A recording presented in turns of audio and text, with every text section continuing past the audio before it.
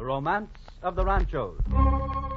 San Pedro, 1800. Smugglers captured in attempt to land in harbor. San Pedro, 1846. Americans killed in Battle of Dominguez Ranch. San Pedro, 1940. 18 million tons of shipping passed through Los Angeles Harbor.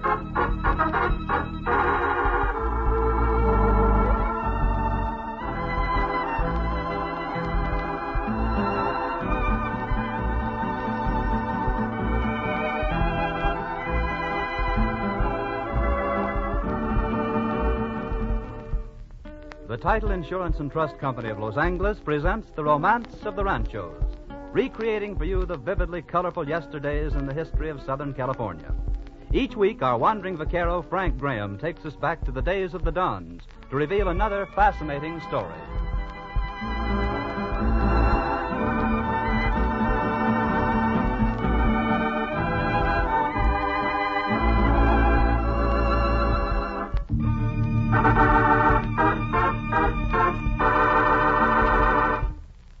The Title Insurance and Trust Company of Los Angeles believes that some knowledge of the historical background of the land we live in, of the hardships and heroism of the pioneers whose efforts have given us our great heritage, not only will make of us better citizens, but will also add to our appreciation and enjoyment of the advantages of living where we do.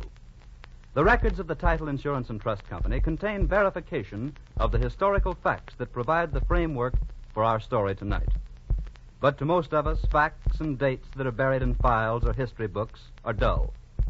It is to make those dry records live and breathe, to recreate for you the true interest, adventure, excitement, and romance that actually attended the events themselves, that these programs are presented.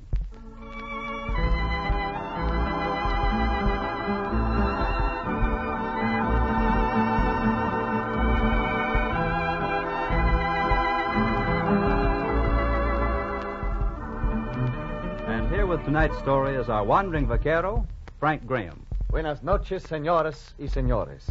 Our story tonight is concerned with one of the first and perhaps greatest of the early California ranchos, the Rancho San Pedro. And, too, it deals with the beautiful Rancho Palos Verdes and the prolonged dispute over it, which split two distinguished families. Let's go back through the years and relive the romance of the Ranchos.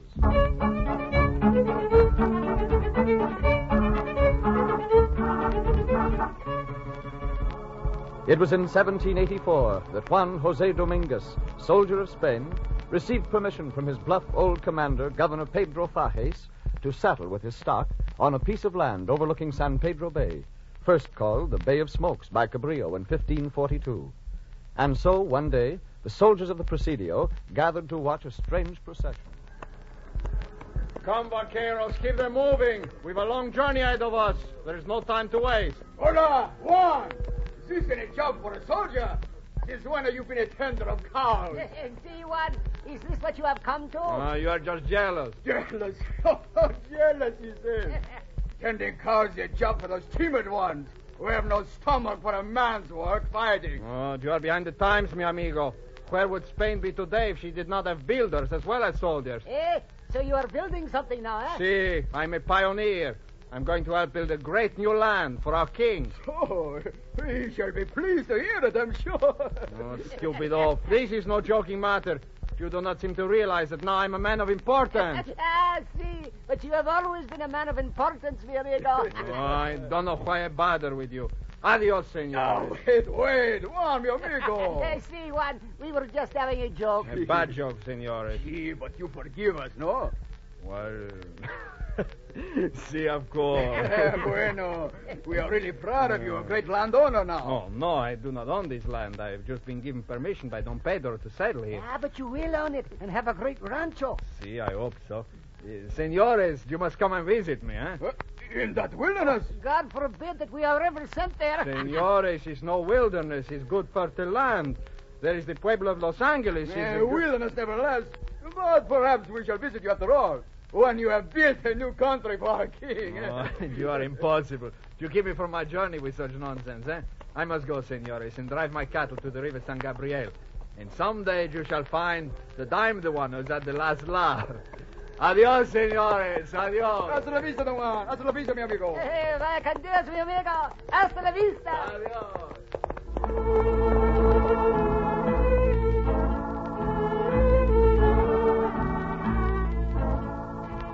And Don Juan Jose Dominguez was a pioneer. At the age of 65, the old soldier retired to the rancho called San Pedro, bounded by the old course of the San Gabriel River on the east, by the ocean on the west and south. For 20 years, he tended the busy routine of running his peaceful domain. But there were occasional brief moments of excitement on the Dominguez property. For many years, Spain had a law forbidding trading with any foreigners, but it didn't stop some citizens of Los Angeles from engaging in unlawful commerce. And so, once in a while, in the dead of night...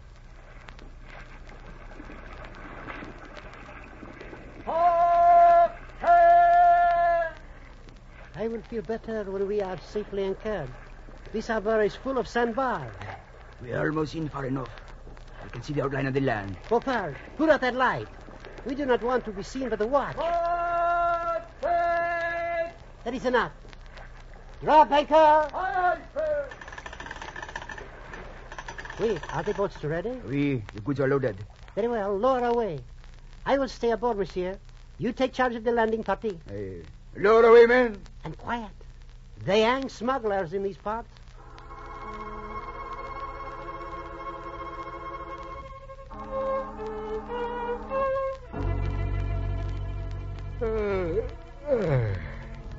What hour is it, Pedro? I cannot say. The moon is hidden.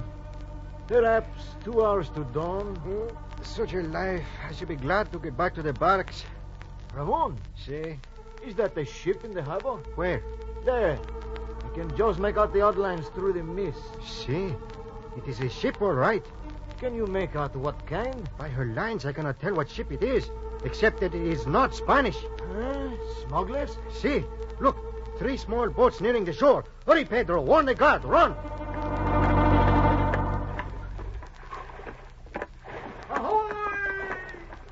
There they are. The signal. Putting at a small landing. Quiet now, men. We are right under the noses of the guards. Ah, senores. You're here at last, huh? I expect you last week. We had unfavorable winds. Has anyone seen us? There's been no alarm. You have the goods, Oui. 3 boatloads. Silks, shawls, shoes. Are your skins ready? Oh, si, senor. Piled there on the shore. Good. I shall inspect them in a moment. All right, men. Start unloading. Surrender if you value your life. Soldiers! Into the boats, men! Hurry! Hurry, push up!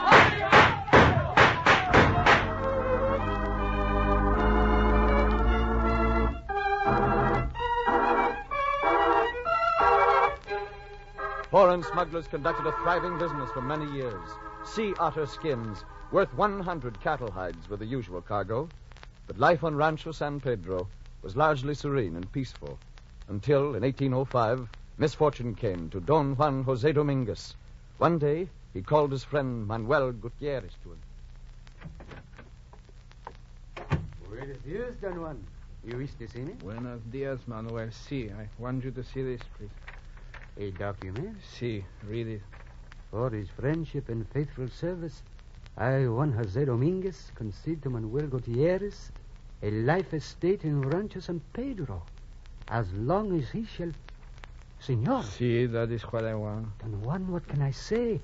How can I thank you? Never mind that, Manuel. The rancho is in good hands.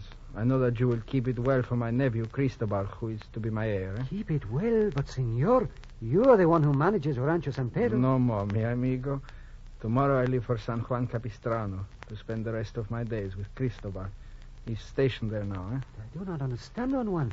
You're leaving? I'm an old man, Manuel. I cannot hope for much more time. Nonsense. No, mi amigo. I wish it were. Besides, Manuel, where is my tobacco? Your tobacco? Why, it is right in front of you on the table. Oh, I cannot seem to... Will you please hand it to me? But Don Juan, it is right here under your nose. Here it is. Gracias, mi amigo.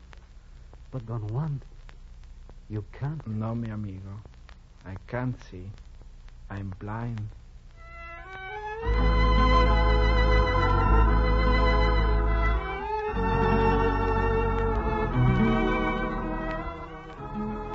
Juan Jose Dominguez, blind and aged, retired to spend his last days quietly at the Mission San Juan Capistrano. In 1809, the old soldier died, leaving Rancho San Pedro to his nephew Cristobal, who was to share possession with Manuel Gutierrez as long as Juan's friend lived. For a time, all went well. Then, in 1821, Mexico gained her independence, and a young lieutenant was sent north from San Diego to command the troops at the Pueblo de Los Angeles. One day, the soldier approached Manuel Gutierrez. Oh, Juan Dolores Sepulveda, you're the new commander at Los Angeles? Si, Don Manuel. And you're going to stay? I hope so. I like this land. I would like to settle here. You brought your horses and cattle? See? That is why I've come to see you. I must find some place to keep them. I thought perhaps you might help me. See, of course, I know just the place. Part of our land is not used. You can keep them there. Where is this land? Above La Cañada de Palos Verdes, the hills above the bay. Ah, that is wonderful land. The hills overlooking the sea. Perhaps not as fertile as the rest of Rancho San Pedro. That is why we have not used it. But fine pasture land nevertheless. And I have your permission to move my cattle in? See, of course. Do so right away.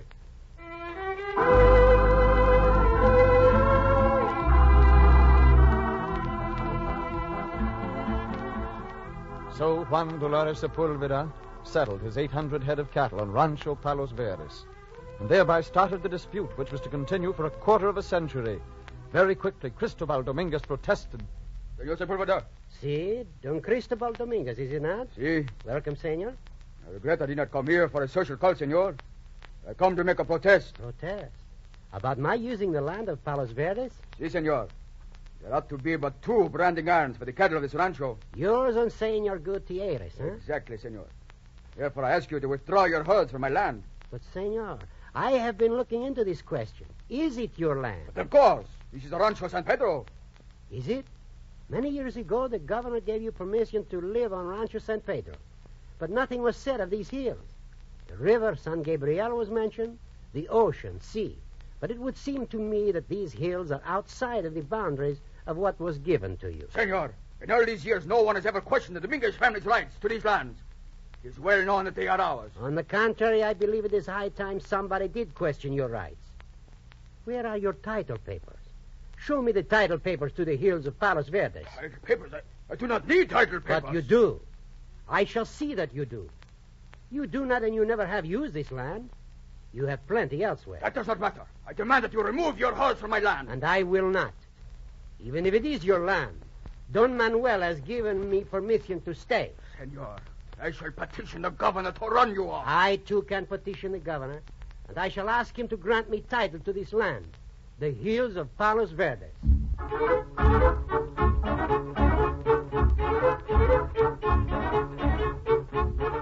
Both Dominguez and Sepulveda kept their promises. The governor did nothing about Cristobal's plea to remove Sepulveda, and the dispute flared on. Sepulveda, in an effort to speed action on his claim, journeyed to the capital at Monterrey to talk with the governor. On the return trip, a tragic destiny took him to the Mission de la Purísima Concepcion, where he planned to stop for a rest.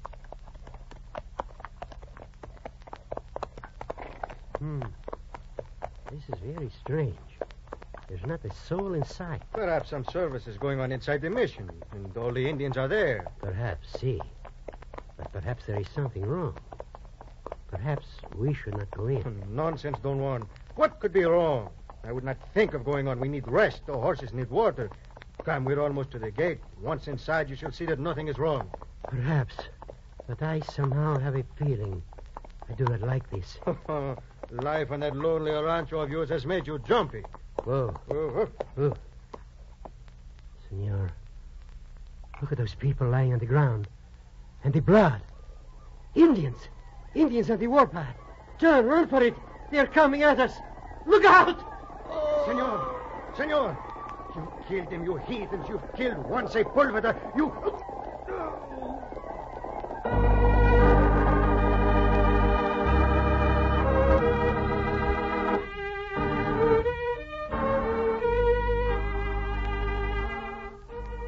Don't...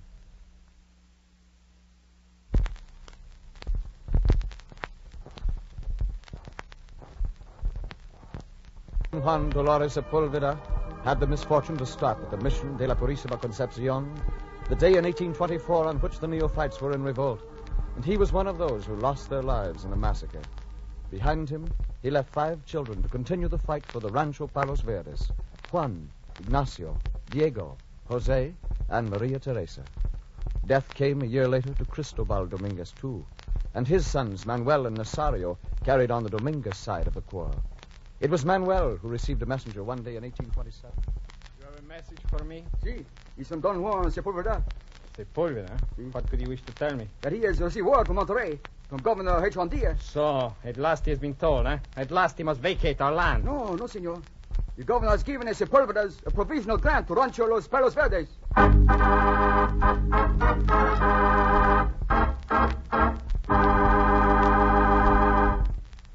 According to a hand-drawn map dated some 32 years later, 1859, when this first provisional grant was confirmed to Jose Loreto Sepulveda, final surveys set the area of Rancho Los Palos Verdes at 31,629 and 43/100 acres. Its eastern boundary was approximately the line of the present Figueroa Street, from the ocean between San Pedro and Wilmington to the intersection of Figueroa and Sepulveda Boulevard, where the map shows a dry lake to have existed. From there, the boundary, following such markings as 4 rocks, 3 rocks, a pile of stones, ran roughly westward to strike the ocean a few miles south of the present city of Redondo Beach.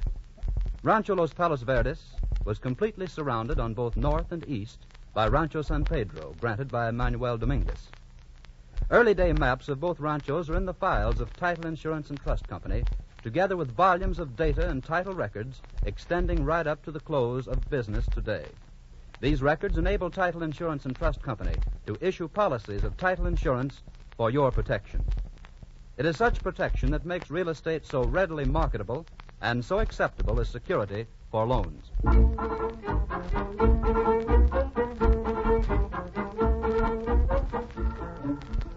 Governor H. Diaz's provisional grant did not settle the quarrel between the Dominguez and Sepulveda families.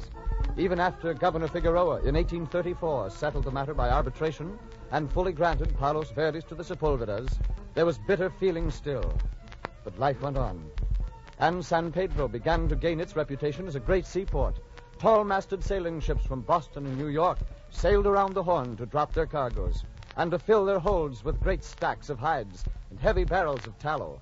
Sailors called it the Hell of California because in loading and unloading their cargoes...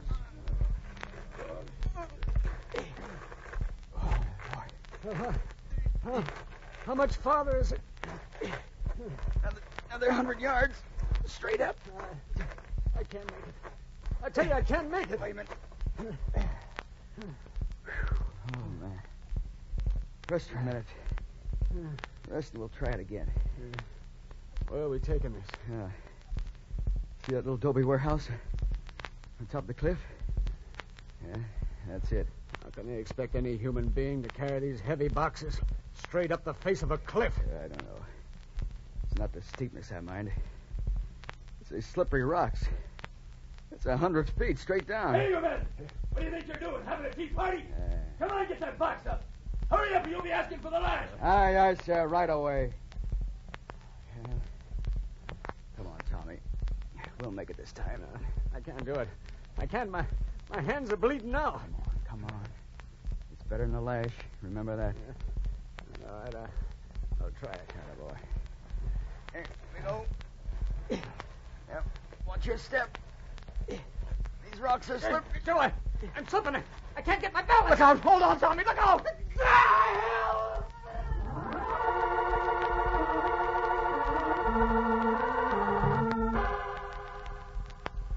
The sharp cliffs of San Pedro took their toll on sailors, but the port continued to grow, and the hills of the Rancho Los Palos Verdes grew in importance.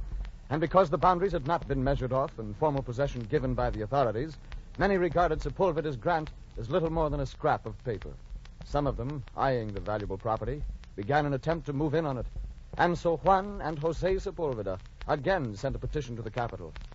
One day in May 1846, a rider raced into the Rancho Los Palos Verdes. Oh, senor! I bring news from mi pueblo. Where's dear, senor? News? Si, a letter for Don Juan Sepulveda. Pedro, bring Don Juan. And tell Don Jose to come too. She'll both want to see this. It's news from Monterey, from Governor Pio Pico. Senor, have you any other news, eh? Any other news? Oh, see. What is it? Well, nothing very much. The governor had a ball. Oh, is that all? Oh, see, there was something else. I almost forget. The Americanos have declared war on Mexico. So, when was this? Last month, I think. Well, and they always seem so friendly. But I don't suppose that will be much to us way up here. I don't suppose so. Oh, here comes someone now. I will give him the letter. I must be on my way, senor. Adios. Adios. Ramon, the letter. It is from the governor. Si, Don Juan. Here it is. At last. Have you called Don Jose? Si, I told Pedro to call him. Senor, is it good news? Si, Ramon. Very good news. Pio Pico has confirmed our grant to the Rancho Los Palos Verdes.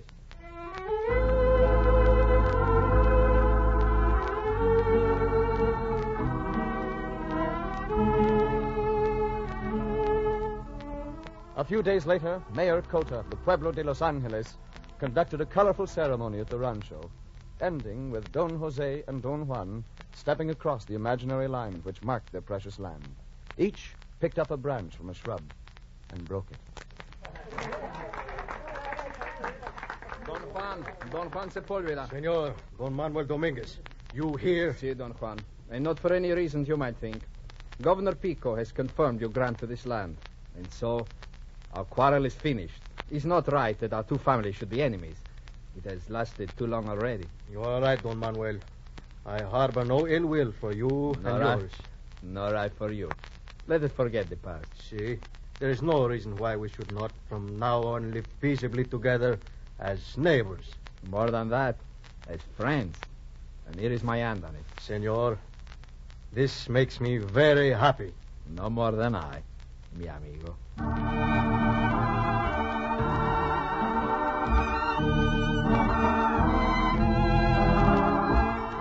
The dispute was forgotten at last. Now the Sepulveda and the Dominguez families were destined to live peacefully together, to work together, and to fight together. For the war with the Americanos was not the isolated quarrel many Californians imagined. It came home to them when the forces of Stockton and Fremont began the occupation of their province. They fought a losing battle, but they fought hard. Manuel Dominguez was one of those who stood on Rancho San Pedro to confront the American Captain Gillespie's troops as they retreated from Los Angeles. Senor, is pronto. There, swing her around to cover the road. There she is, the old woman. She'll stop the Americanos. Good. Ready? Fire! There, Americanos, stop the old woman. Maybe you don't like her so well, huh? Many Americanos were mowed down by the Browns 4-pounder called the Old Woman in the Battle of the Dominguez Ranch. And later, some were buried on Dead Man's Island in the San Pedro harbor. But the Americanos eventually conquered, and once more California was a land of peace and industry. Both Sepulveda's and Dominguez land grants were confirmed by the United States Board of Land Commissioners. Both families prospered with the growing prosperity of Los Angeles. Sepulveda stages carried passengers from the harbor to the growing metropolis. Do they always drive like this? Sure. Most always have a race to the Pueblo. Come on, boys. I got $10 bet on our stage. Let her rip. And Manuel Dominguez rose in public affairs to become a member of the Los Angeles Ayuntamiento, first alcalde and judge, territorial representative, and captain of a military company. And part of the Rancho San Pedro he sold, a part which quickly became San Pedro Newtown, and later, Wilmington. Why, sure, this town's going to grow. This is going to be the new seaport for Los Angeles. We cut 6 miles off the stage lines from San Pedro, and with this new breakwater from Rattlesnake Island to Dead Man's Island, we'll have a real harbor.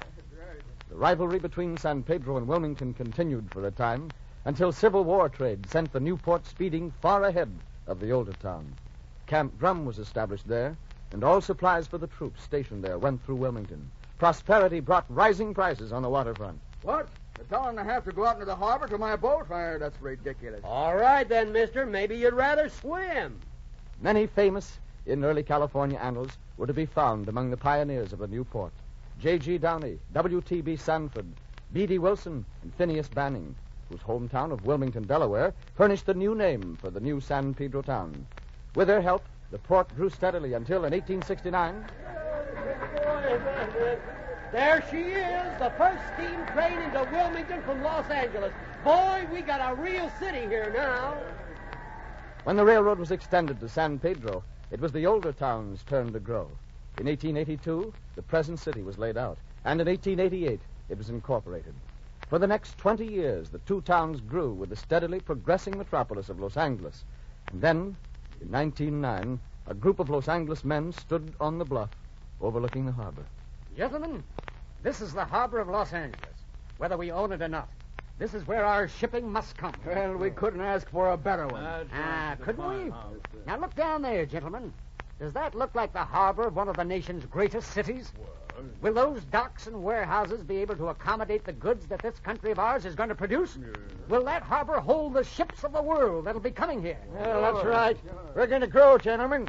But our growth will be stunted unless our harbor grows with us. In my mind, I see miles of docks with facilities for the biggest ships the world can build. And by Jupiter, I'm going to do my best to see that they're put there.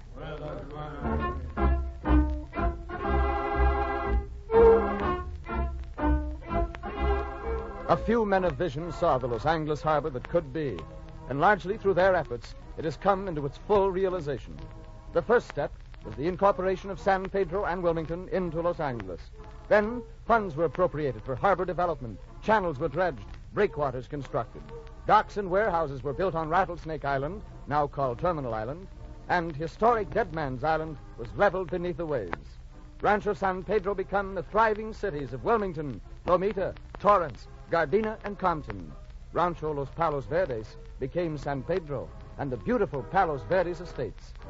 And high on the hills, which caused the dispute between the Sepulveda and Dominguez families, you may today look out over one of the greatest harbors in the Western Hemisphere. Such is the story of progress, and such is the romance of the Ranchos.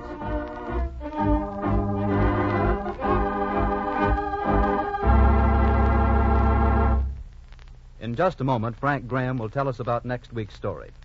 Between 1900 and 1940, the number of separate assessed parcels of real estate in Los Angeles County increased from 91,000 to 1,512,000.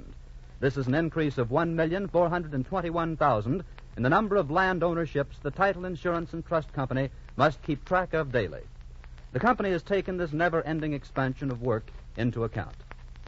Its policy, through nearly 50 years of service, has been to maintain an organization system of records at all times adequate to offer complete title service and genuine title protection to anyone who buys, sells, lends, or borrows on real estate within the territory it serves.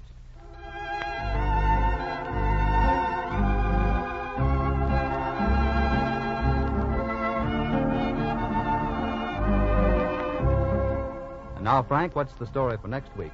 The land on which stands the present city of Whittier was once called the Rancho Paso de Bartola, and it was the home of a famous governor of California, Don Pio Pico. His story and that of the happenings on this land form an exciting chapter in the romance of the Ranchos. So until next week, then, this is your wandering vaquero, Frank Graham, saying, Hasta la vista, señoras y señores.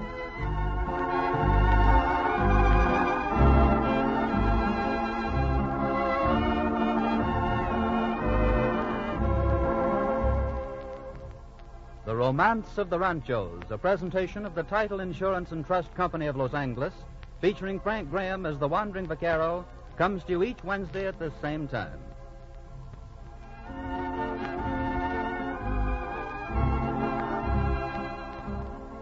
Bob Lamont speaking. This is the Columbia Broadcasting System.